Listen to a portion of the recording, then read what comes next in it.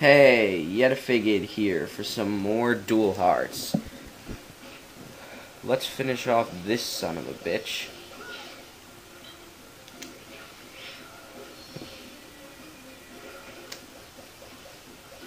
What? Why didn't I fire? Whatever. The invisible tumble must have hit me, because yeah, there's an invisible tumble for this fight. What the fuck? There we go. Yeah, he's almost dead. This fight took a lot longer the first time, but then again, the first time I had absolutely no fucking clue what I was doing.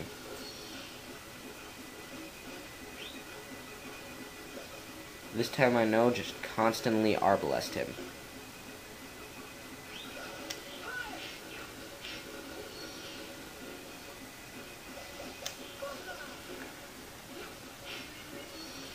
Whoa, Dream Rings! Nice!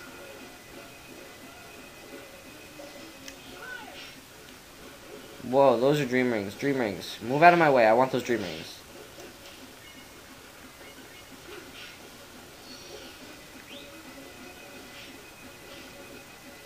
Come on, do the little spinny thing.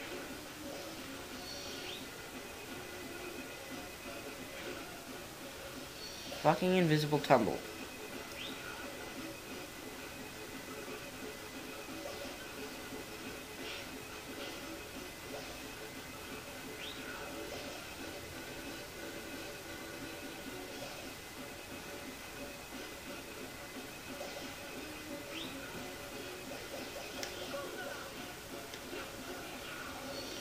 He's dead. There.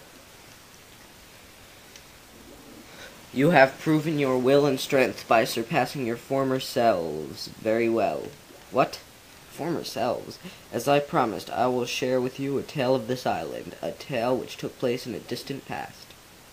And now, the legend from the beginning. The legend from the opening movie. When dreams became reality. And new dreams were born. I love that. It was a golden age for mankind, a paradise on earth. However, dark desires also manifested themselves. Mare, born from the evil within people's minds, shook heaven and earth. Those who opposed it were turned to ashes. The world was on the brink of destruction. Yes, I do have to read along. Well, no.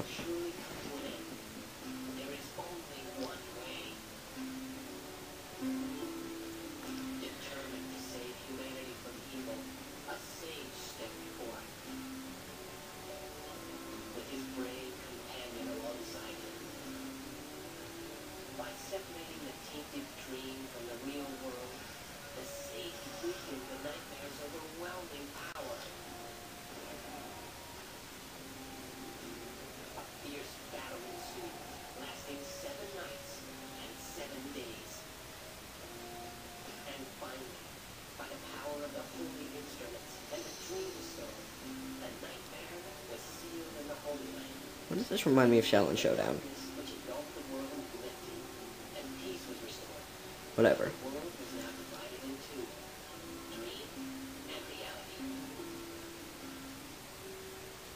And now continue.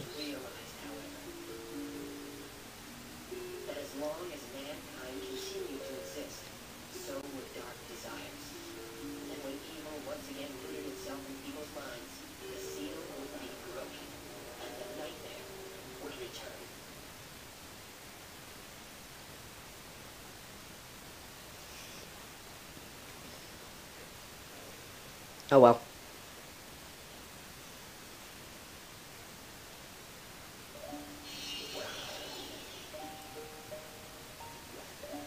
This is the cave at the foot of the cliffs. It is a remnant of the fierce battle that raged long ago. Who are you? I'm just a bard who's been forgotten in the flow of time.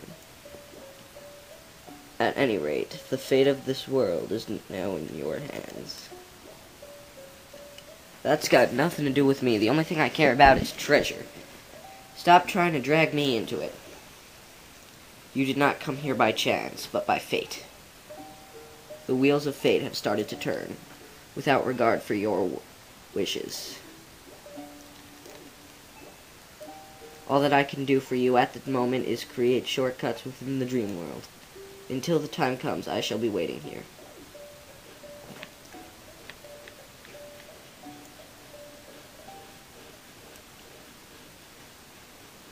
Well, I think it's time we walk out.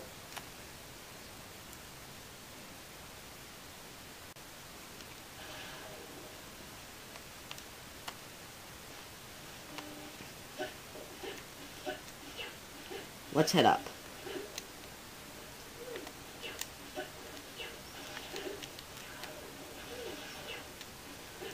Meanwhile, my other TV is auto-turning off. Hey, it's Chiffron. Abel. Hey. Watch where you're going. Hey. That girl dropped something. Who cares? Just forget about it. We can't do that. Looks like something's inside. A picture?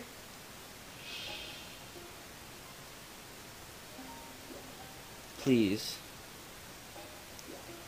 Please save her. Well, what are you talking about? At this rate, Chiffron will. I have a favor to ask of you. Please take this pendant to her. Please, save her before it's too late.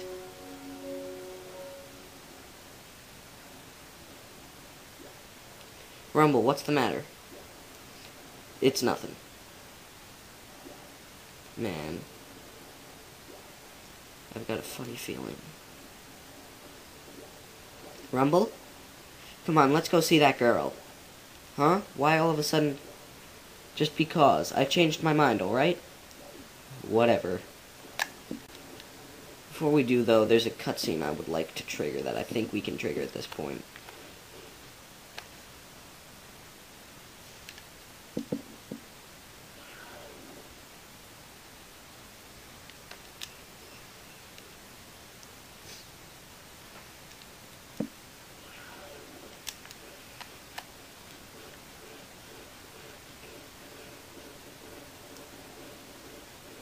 Alright, looks like I was wrong. We can't trigger the cutscene yet, so...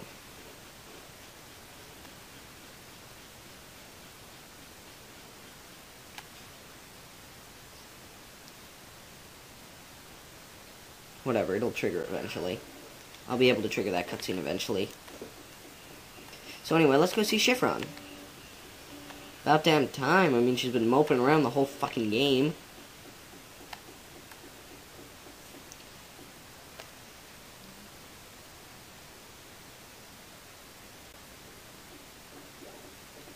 Sir, please help.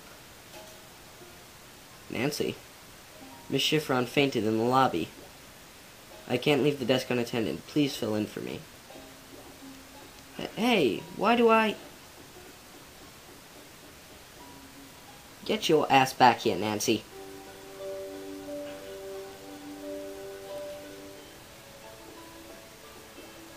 What happened? She collapsed all of a sudden. She is resting easily now. She needs peace and quiet, so could you please leave the room?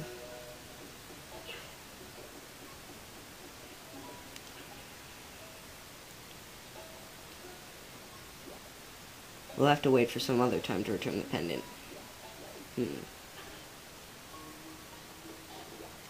Miss Chiffron has been under a lot of stress, and is not feeling well. Is that so? I have to get back to work. Please don't disturb the guests.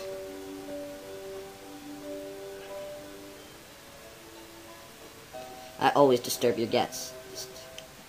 Always. Should we go into Chiffron's dream tumble? But her dream doesn't have a key. That doesn't matter. It's something else I'm worried about. But for now, I'm going to cut this off, so thus concludes this segment of Let's Play Dual Hearts. Goodbye.